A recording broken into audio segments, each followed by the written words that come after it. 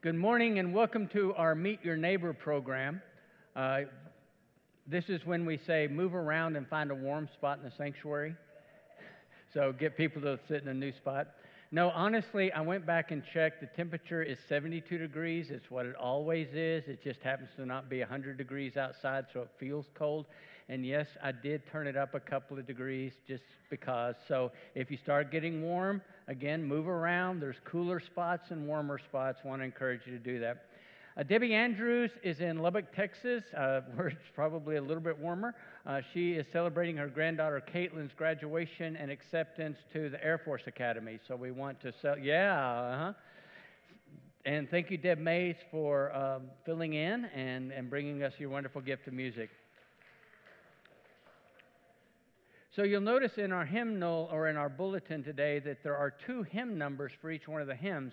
That is because we're using a tune that's different from the one that is with the words.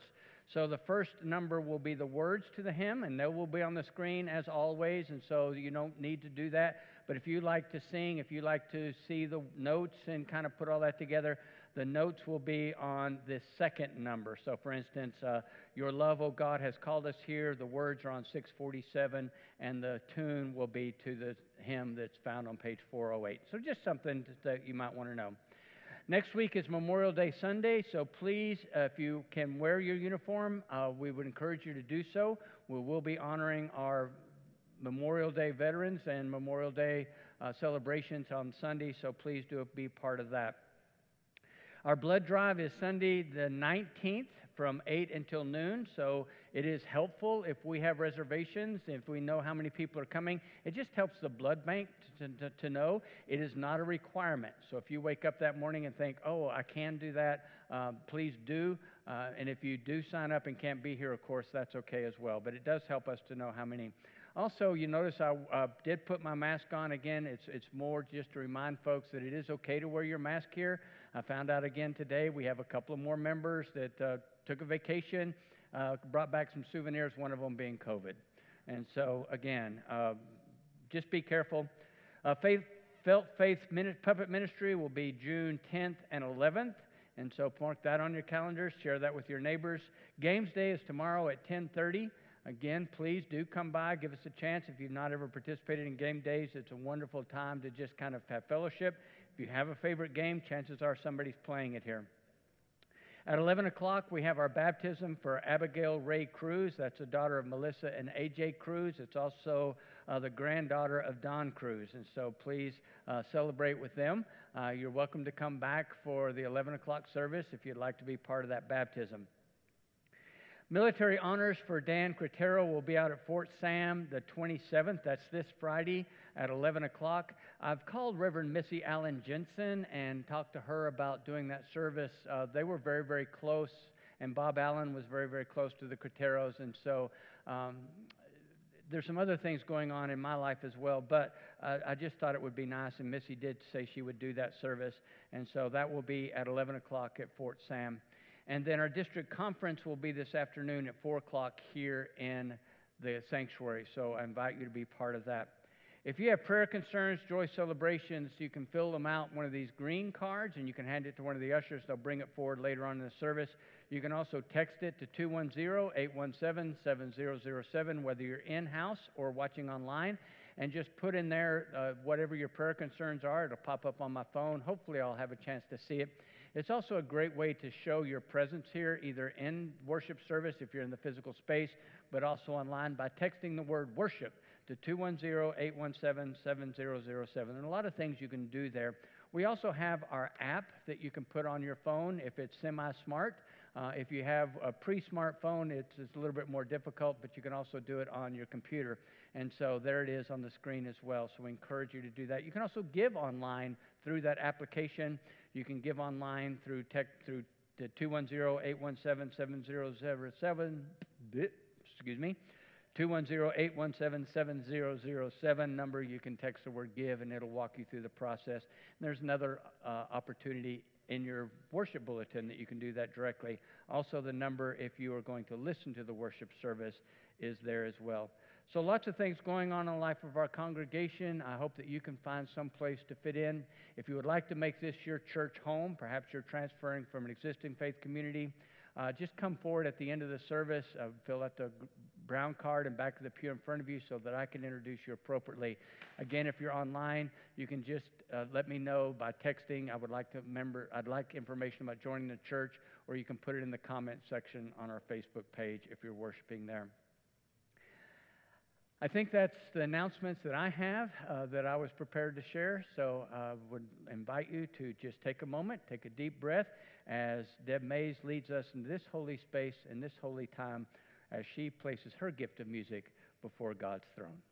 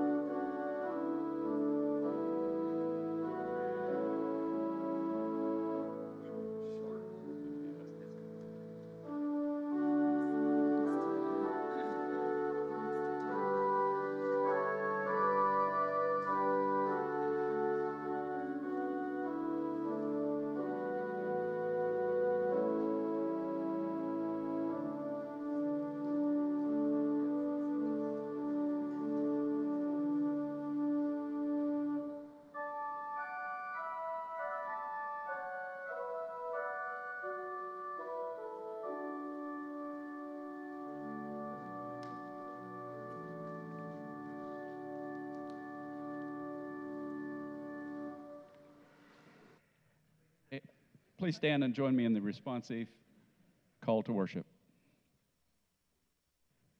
We come together this day, drawn by the light of God's love. In God's eternal kingdom, darkness and despair are vanquished. In God's eternal realm, peace and hope reign. Let all people praise God with their music and their voices. Let all the people praise God with their deeds of loving kindness. Praise be to God. Amen.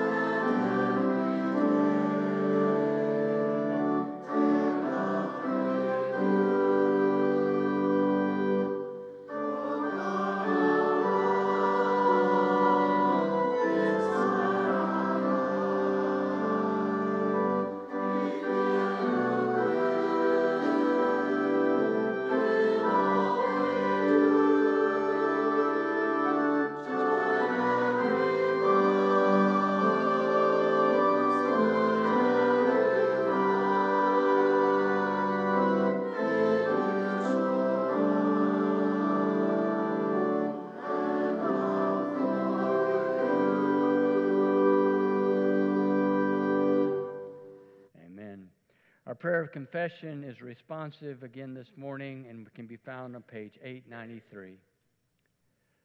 Lord, we confess our day-to-day failure to be truly human. Lord, we confess to you. Lord, we confess that we often fail to love with all we have and are, often because we do not fully understand what loving means, often because we are afraid of risking ourselves. Lord, we confess to you. Lord, we cut ourselves off from each other and we erect barriers of division. Lord, we confess to you. Lord, we confess that by silence and ill-considered word, we have built up walls of prejudice. Lord, we confess that by selfishness and lack of sympathy, we have stifled generosity and left little time for others. Hear these words of God's promise of grace. Holy Spirit, speak to us. Help us listen to your word of forgiveness, for we are very deaf. Come, fill this moment and free us from sin. In the name of Jesus Christ, you are forgiven. Amen. And so now, as the gathered people of God, forgiven and reconciled with God, we are offering each other signs of God's forgiveness and reconciliation. God's peace be with you. God's peace. God's peace be with you. Please be seated.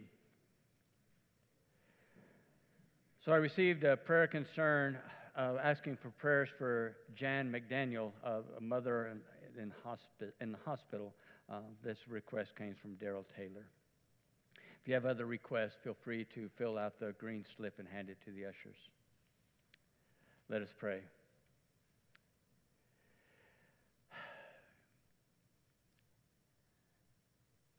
Glorious God, creator of all things, judge of all people, we acknowledge and we lift up to you our manifold sins and wickedness. Forgive us, we pray, and help us to forgive one another. We look around the world and it seems like forgiveness is a rare commodity. We look at leaders of nations that believe their position gives them the authority to invade, to maim, to kill and destroy. Where, O Lord, is your church? Where, O Lord, are your people?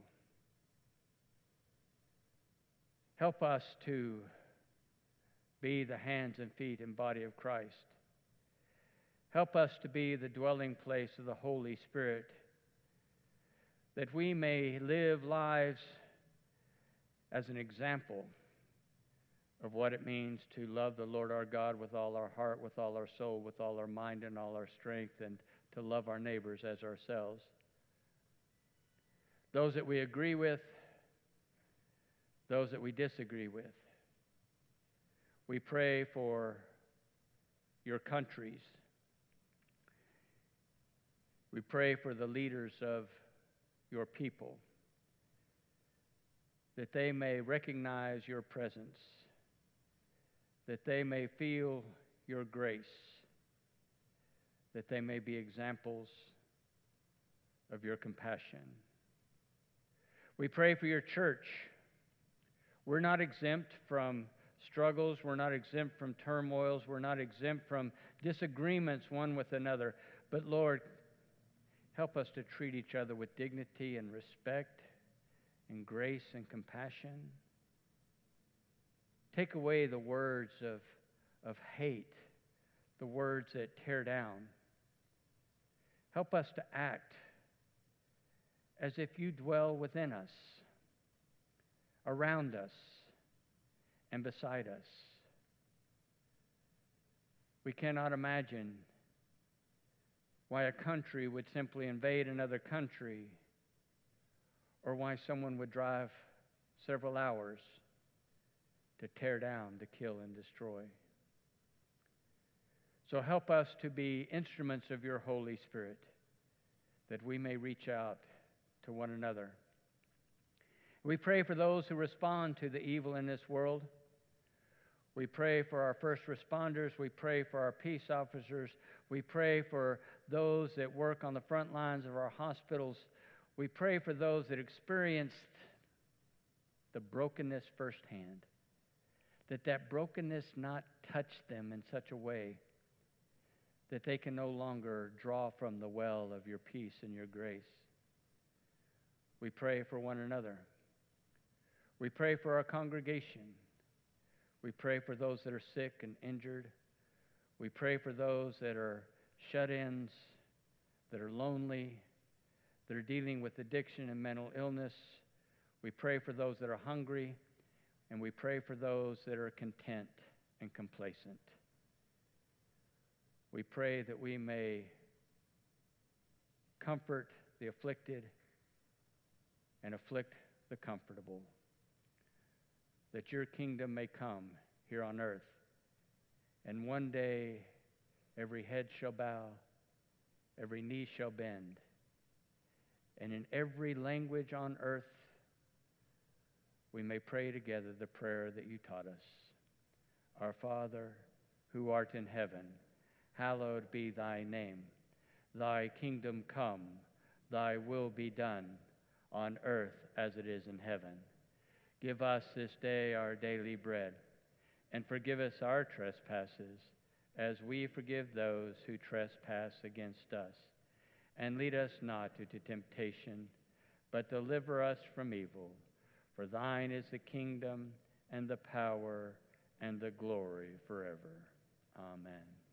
I invite you now to stand as you are able, as we draw strength from this affirmation from Paul's letter to the church in Corinth, the letter to the church in Colossia, and the letter to us today.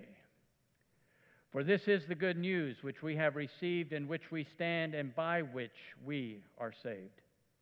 Christ died for our sins, was buried, was raised on the third day, and appeared first to the women, then to Peter and the 12, and then to many faithful witnesses. We believe Jesus is the Christ, the anointed one of God, the firstborn of all creation, the firstborn from the dead, in whom all things hold together, in whom the fullness of God was pleased to dwell by the power of the Spirit. Christ is the head of the body, the church, and by the blood of the cross reconciles all things to God. Amen.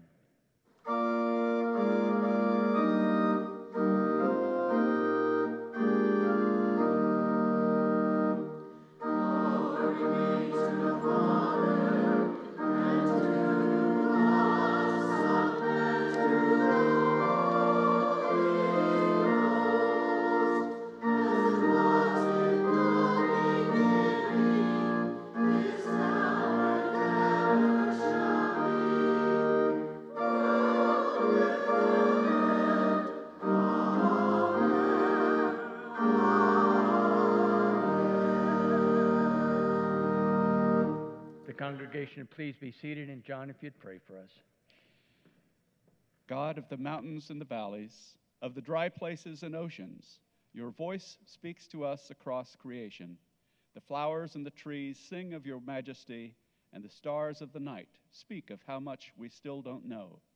As we offer gifts to you and speak our words of gratitude, help us to hear your voice anew. Give us ears to hear, faith to believe, and determination to truly listen to how you would send us into a hurting world. In Christ we pray. Amen.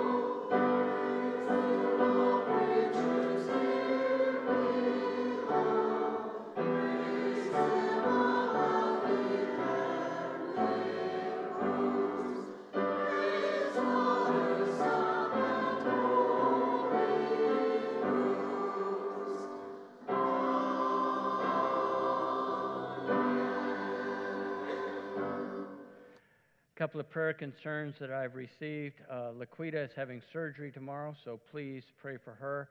And Isaiah Theuno, somebody help me on that one. Treuino.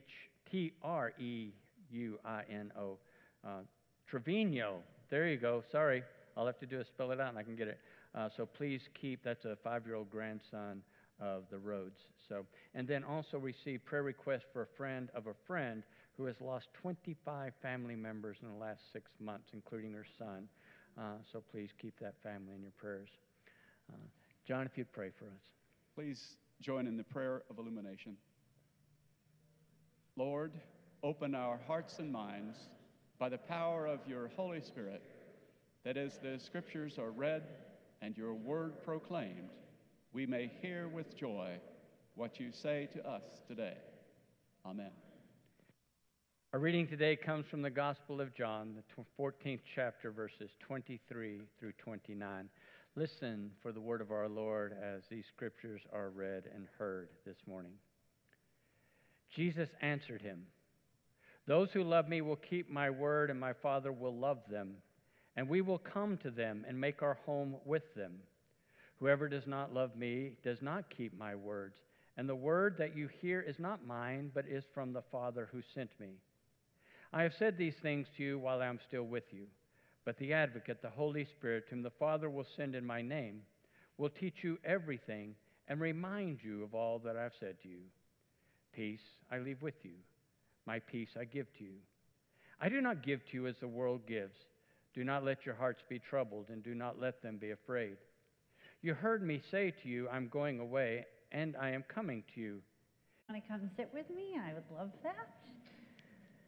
Ooh, we have one more week of school, and then it's summertime. Yeah, that's true. Good morning. Oh, hey, Jack. So, when we just heard Pastor Jim read the gospel lesson, at the very beginning, it's Jesus talking to us, and he says, if you love me, you will keep my word. What does it mean to keep your word? It means like to not tell anybody, but just keep it to yourself. Okay, that means like if somebody tells you something privately, you don't tell other people. I don't think that is true what keeping your word means. That's not exactly what he's talking about when he says it today. If I said to you, Jesus says, if you love me, you will mind me. Has anybody ever been told? What does that mean, Jack? I don't know. You don't know. If I said, if you love me, you will obey me. Does anybody know what obey means? Oh, we got one. Okay, tell me. Where you listen to your parents or something? Where you listen and you do what they tell you, right? So Jesus is saying, hang on, if you love me, you will do what I tell you to do, right? It's a little bit like where mom or dad says, or your teacher, you need to clean your room.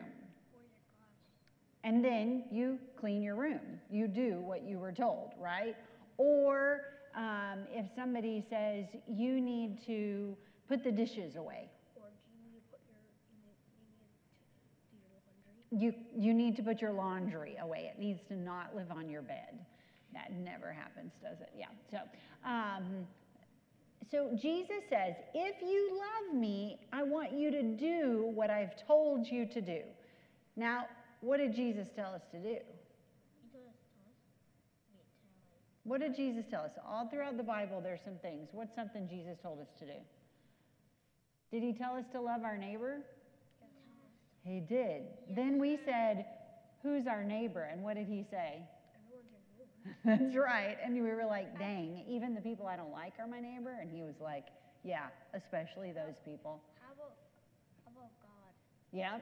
He said, you honor God by taking care of, and then he told us what? We should feed people, we should clothe people, we should be kind to people who are strangers in our land, we should visit people who can't get out, all those things.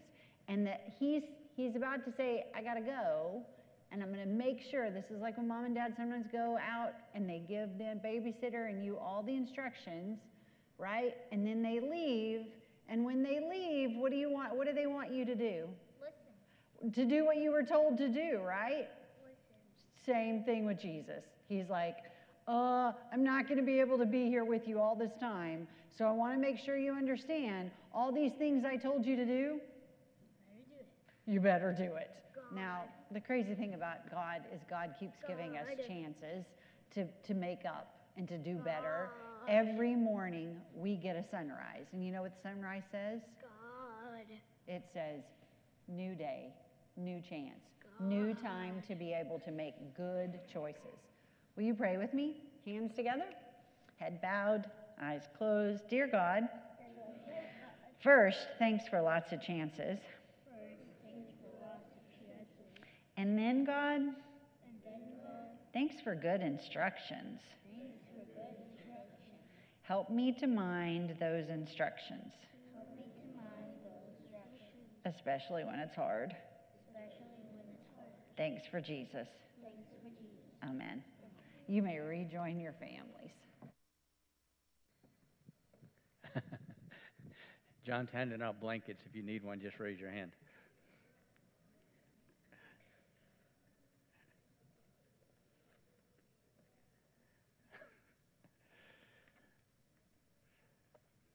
So in reading this scripture passage, and I have preached on parts of this scripture passage many, many times. It's one of my favorite passages to use for funerals. But I must confess, I've never thought about it, at least this very first part. Jesus answered him, "Those who love me will keep my word, and my Father will love them, and we will come to them and make our home with them." That part I've gotten. Did you catch it, though?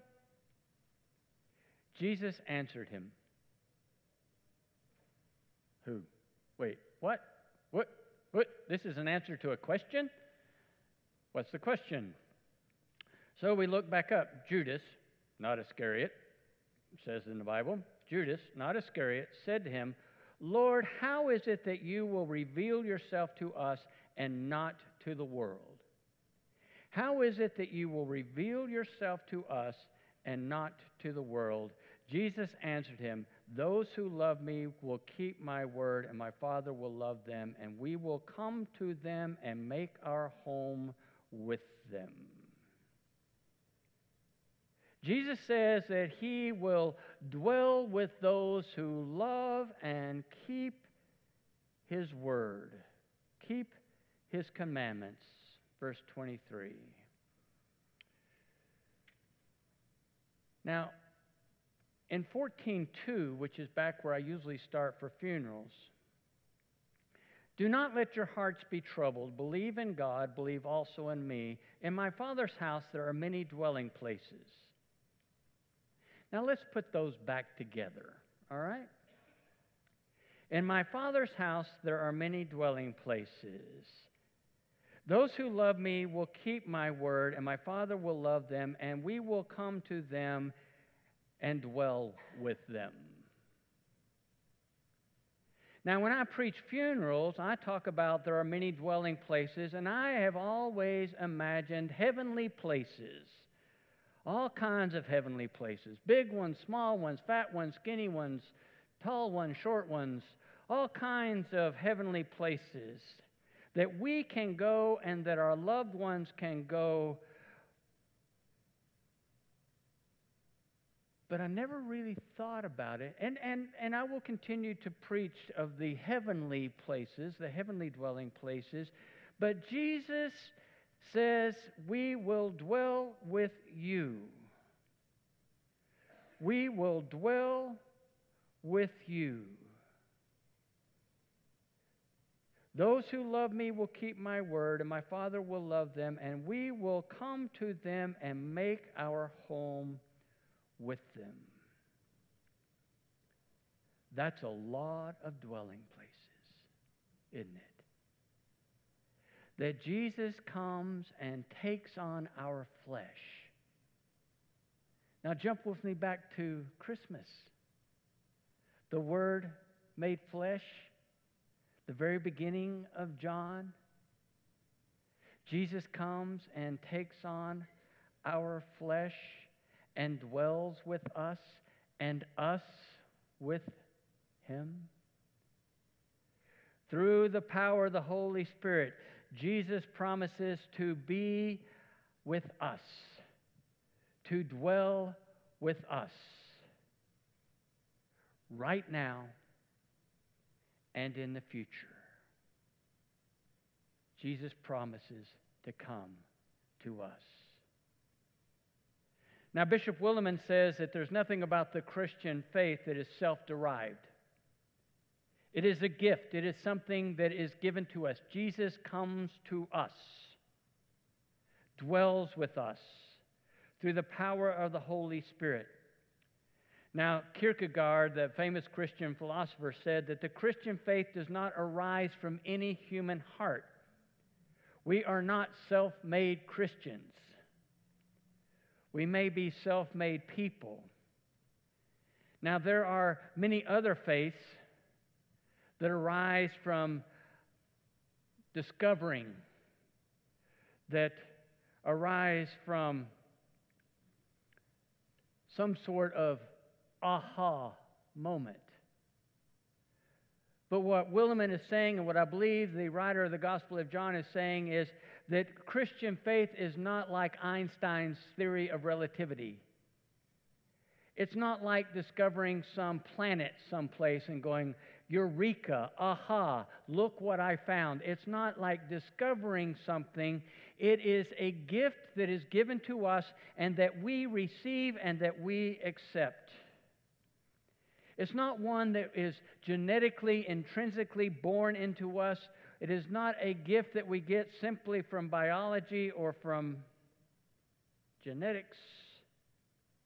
It is not something that occurs after long periods of meditation deep in the woods or under one specific tree or by one specific action. It's not one that comes from some discovery, but it comes from experiencing God dwelling with us. It comes as a gift. It's not from our wounds. It's not from an ecstatic moment that we've had, good or bad. It comes from God's love. Jesus loves us. Jesus has always loved us. And Jesus continues to love us. It is by that gift of God's love, that self-revealing of God through the power of the Holy Spirit, that unveiling of God through the power of the Holy Spirit, that we are not left to our own devices. The Spirit keeps making the way for Christ to be known to us, to dwell with us, to abide with us. The Word continues to become flesh and dwell among us, as we learned in John 1:14. Continues to live among us, to be present with us, as is restated again and again, most recently in John 14:23. Jesus is busily preparing dwelling places. At the same time Jesus is preparing eternal dwelling places, Jesus is preparing contemporary dwelling places, here and now dwelling places. If you've been following along in our readings, and if you've read the Acts passages for this week, Paul goes to preach. And there is a lady in the synagogue, in the congregation, named Lydia. And Lydia hears the good news. And she recognizes God's dwelling among her. Lydia was ready to receive, ready to hear. She was open to recognize the gift of God's love. And God used Paul, where God was already dwelling, through the power of the Holy Spirit, to deliver that message. The Holy Spirit had prepared Lydia to hear the message and to be the disciple, to be the dwelling place that Paul was, that you are, that I am.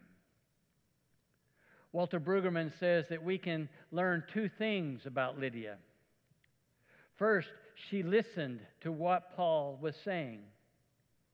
She listened to things that were new to her, even though she was already a worshiper of God. Paul was bringing them in a new way. She listened and consequently was baptized and leaned into and embraced that new life, that gift from God. Second thing we can learn from the Acts passage is she responded with hospitality in verse 15. Perhaps everyone in the congregation wanted to host the guest preacher, take him out to lunch, invite him over to the house. We don't know. But we do know that preaching evoked hospitality, that through this message of Paul, Lydia responded with hospitality, and it was crucial to her recognizing the gift. It was crucial to establishing the early church. Check out Romans 12:13. We're not told much more than that. But just imagine with me for just a moment that when we are baptized, when we baptize Abby at 11 o'clock, she is invited and a way is prepared for her. She is being prepared for Christ to dwell within her. That we, when we come together and we hear the word proclaimed and read and heard, that we are invited to receive new teachings given to us through Jesus. We are invited to be like Jesus, the body of Christ, the church. Lydia, after hearing the message, was not troubled. Indeed, it tells us in verse 17 that she had an open heart. Lydia, like Jesus, found that the ruler of this age had no power over her. In her baptism, she found freedom to be God's child. Lydia, like Jesus, was recruited for the commandment of love. It only mentions her immediate act of hospitality. But we can imagine that that hospitality continued for as long as she was willing to be the dwelling place of God.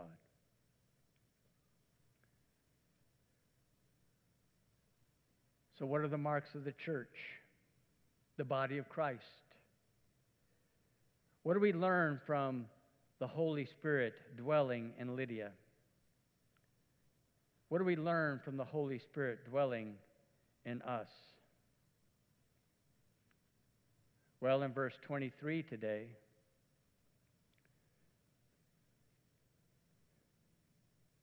Jesus answered him, "Those who love me will keep my word, and my Father will love them." The message of love. That we are reminded to love the Lord our God with all our heart, with all our mind, with all our soul, and all our strength. And to love our neighbor as ourselves.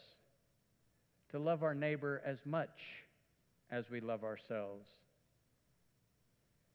And to not just stop with our neighbor, but to love those who are difficult to love. Those who love me will keep my word, and my Father will love them, and we will come to them and make our home with them. Whoever does not love me and does not keep my words, and the word that you hear is not mine, but is from the Father who sent me. Then let's go down to verse 26. But the advocate, the Holy Spirit, whom the Father will send in my name, will teach you everything and remind you of all that I have said to you.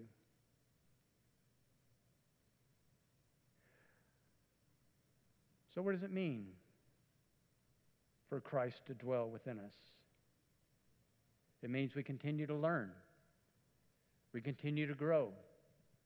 We continue to be open to new ideas and to remember and to stay connected and to hear God's word read and heard and lived out.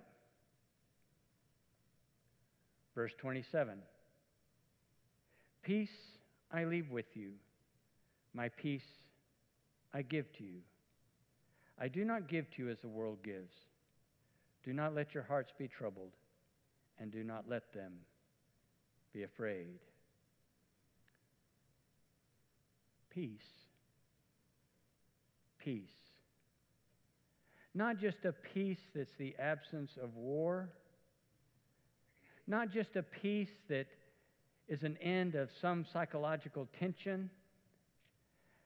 Not just a peace that is tied in with some sentimental feeling of well-being, but a salvation peace, an all-encompassing reality that we're not troubled by this ideology of maybe the right or the left, of freedom, that we are freed from the powers of this present age, a belief that we are indeed capable of loving one another, loving as we love ourselves, and even loving our enemies. As I was preparing the sermon, I got through and I thought, okay, what personal story can I put in here? How can I relate this to them personally? And there were a lot of images, but nothing really came to me. And then I got a text message from my daughter, and it was a video. It was a video of my daughter and my two granddaughters, Skylar and Holland, making ferry boats with leaves and floating them in the dog's dish.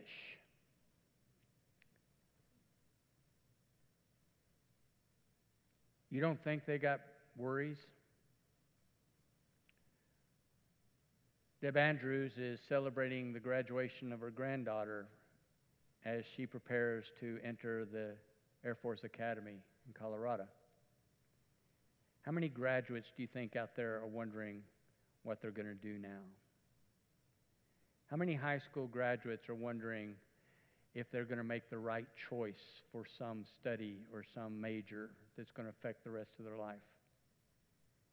How many folks out there are worried about their retirement or their health or the fact that you can see the back of my head now after I got my hair cut? I don't like that.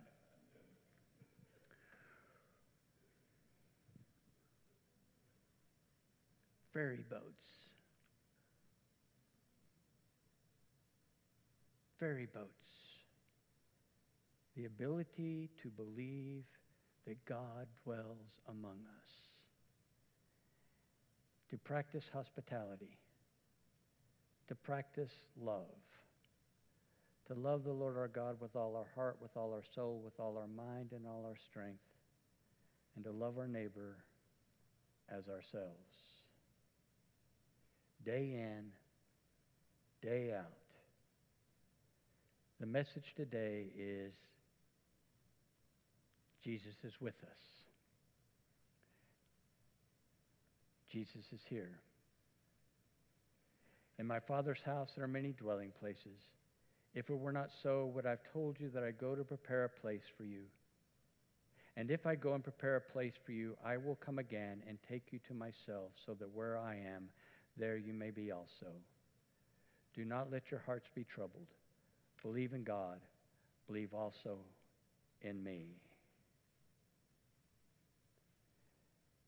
Peace I leave with you. My peace I give to you. I do not give to you as the world gives. Do not let your hearts be troubled, and do not let them be afraid. I am going away, and I am coming to you. I am going away, and I am coming to you. The Holy Spirit is with us. Christ dwells among us, with you, day in, day out. And we continue to learn and to grow as the Holy Spirit reveals the full meaning of God's will and God's world, the kingdom of God. Thanks be to God. Amen. If you'd like to make this your church home, I invite you to let us know. If you're here in the sanctuary, you can fill out the brown card and back of the pew in front of you. If you're online, simply text it to me, and we'll get back with you as soon as I can. But let us know. If you want to come forward, you may come forward as we sing All Who Love and Serve Your City, number 433. Let us stand and sing.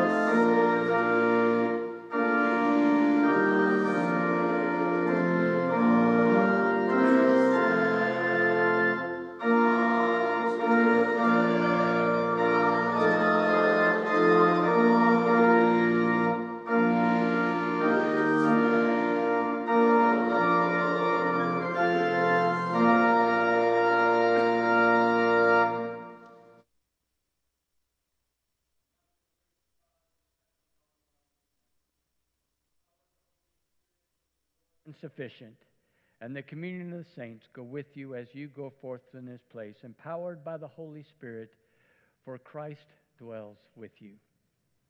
Peace be with you. Amen.